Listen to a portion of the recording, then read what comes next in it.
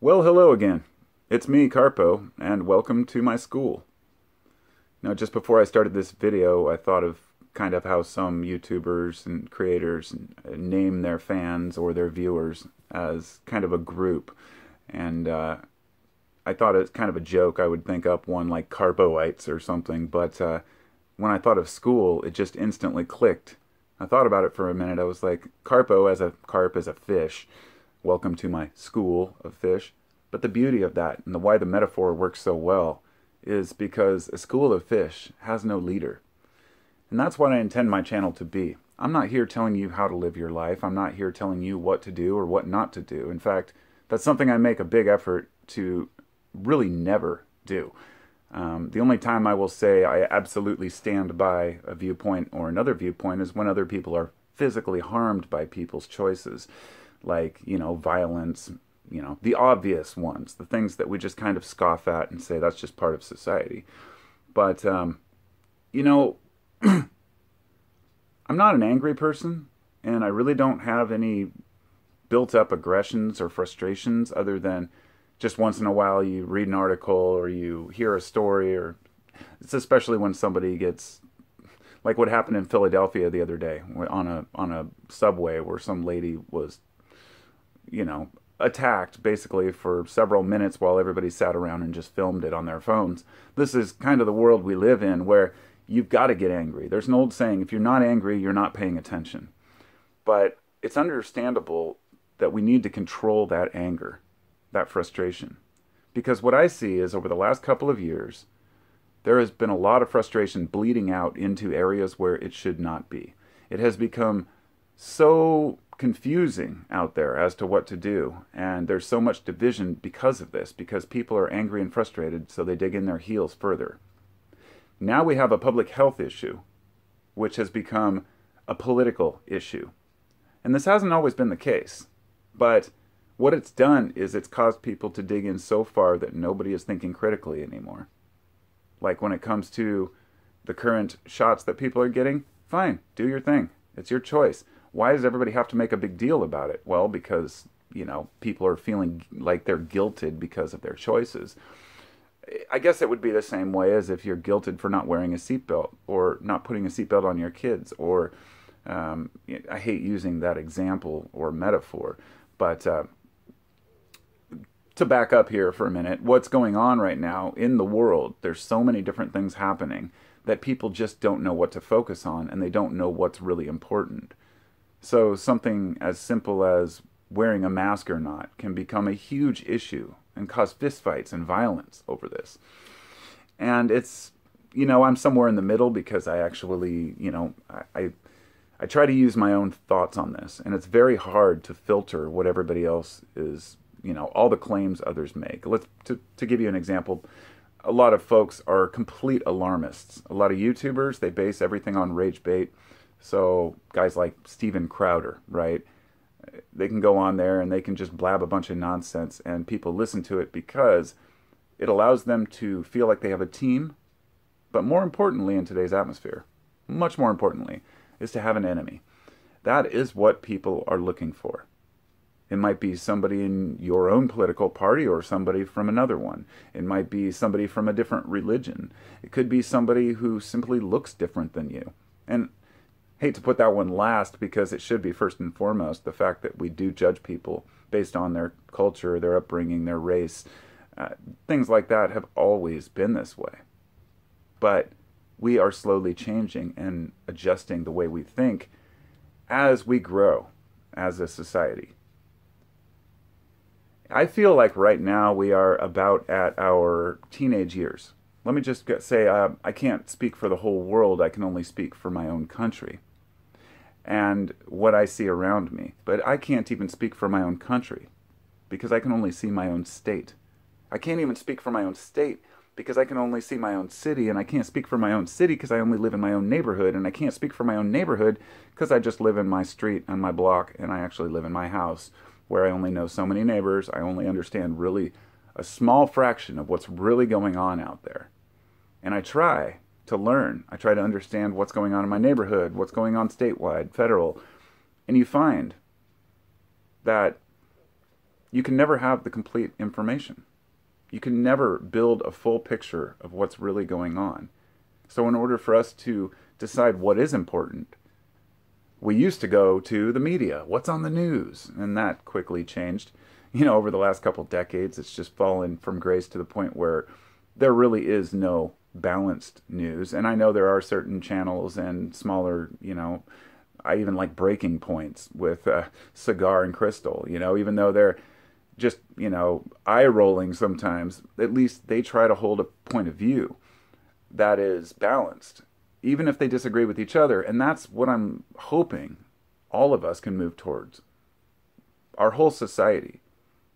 If we weren't fighting about the dumb things, then we could look at the bigger problems. But to take the issue of the police state, for example, over the trampling of our rights, when you talk about the Patriot Act, let's say you go back to 2001, this whole issue with 9/11, and all of a sudden there's a Patriot Act. Every American's on board. Cool, let's catch the bad guys. Let's allow ourselves to be surveilled. It wasn't really a choice.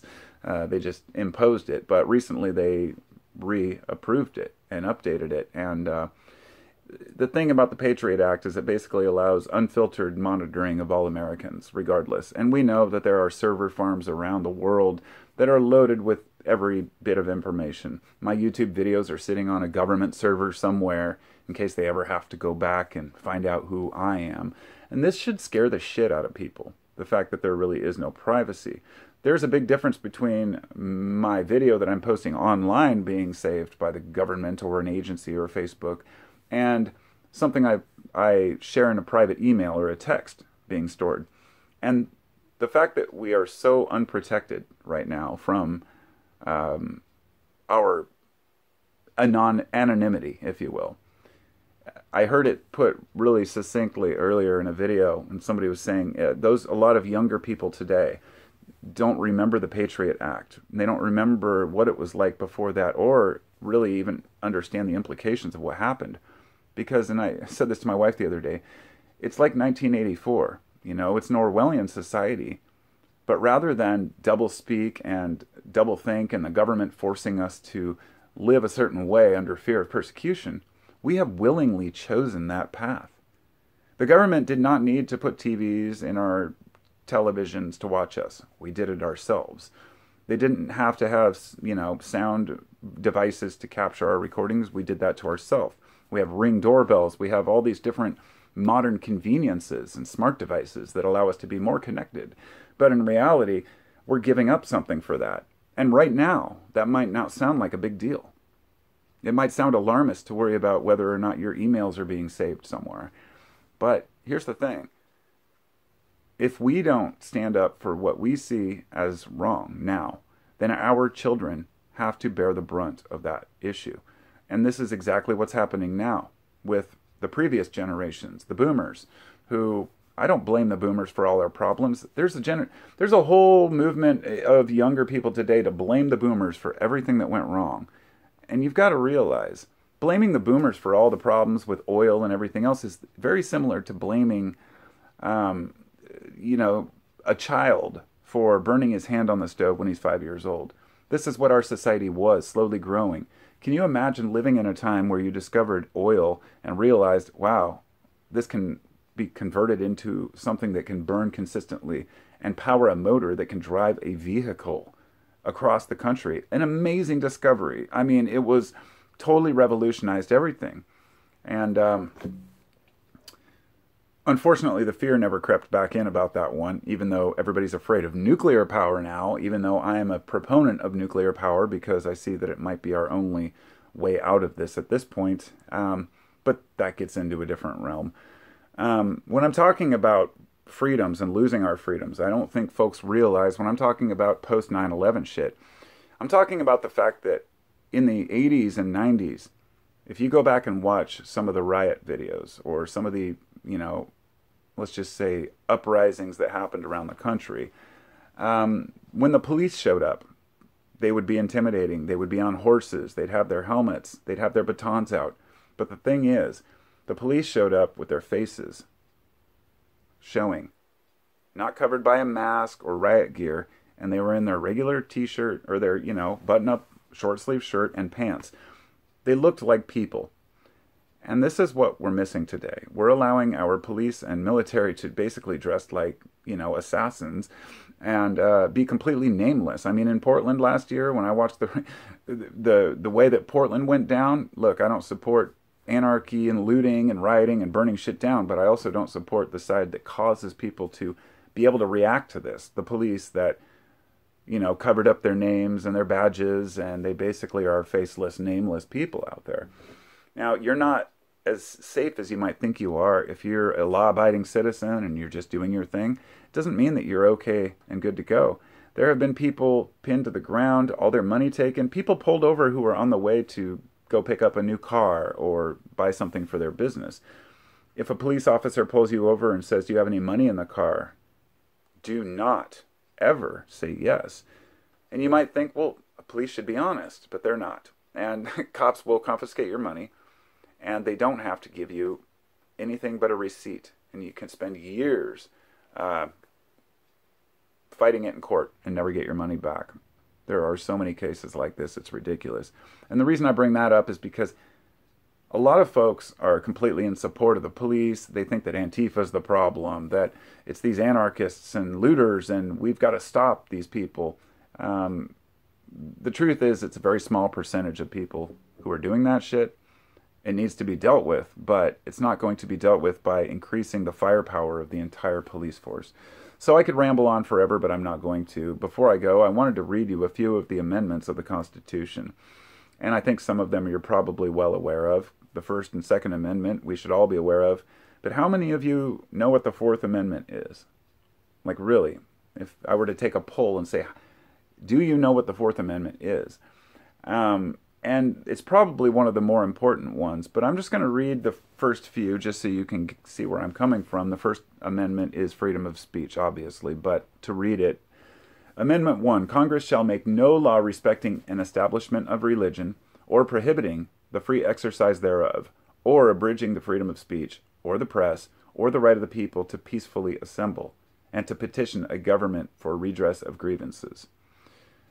All of this is being stripped away, of course, but let's get to Amendment 2, which is, Second Amendment supporters love this one. A well-regulated militia, being necessary to the security of a free state, the right of the people to keep and bear arms, shall not be infringed. And that one has been pretty consistent throughout history. I mean, there's always been people who want to stop firearms, but we know that's never going to happen in this country. And for those who say they're going to take our guns, it's just the same old conversation over and over. There's too much money to be made with firearms, and they won't be giving that up.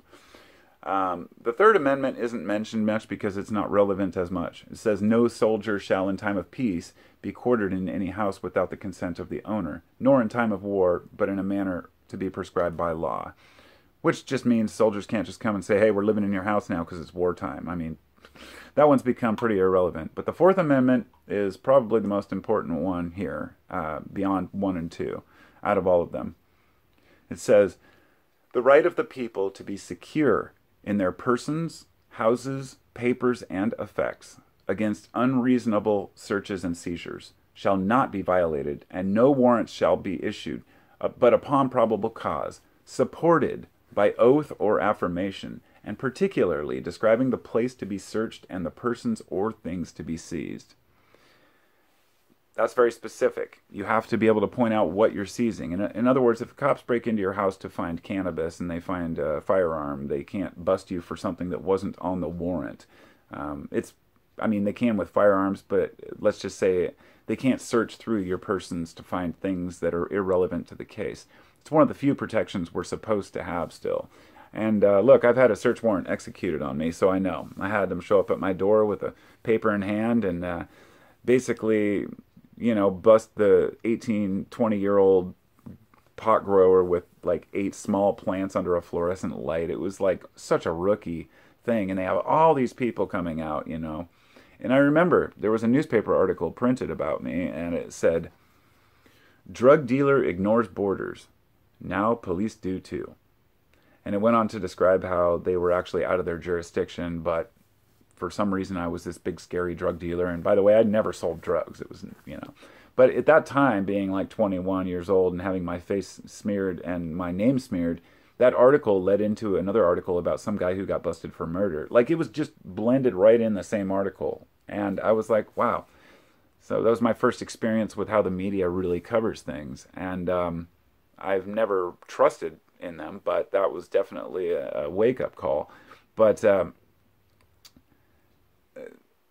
I don't know. To get to the point here, if I have one, it would be to be aware of our rights when they're infringed, but also to not, I don't know, I have to word this carefully.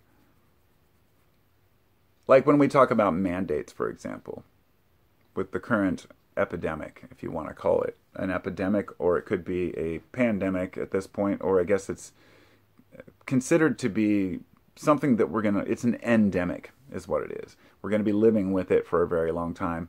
We've now looked at the facts about COVID. We've seen how it spreads, and we say, okay, well, we're kind of screwed, and we're going to have to live through this until the variants play out, or until it just becomes an endemic virus.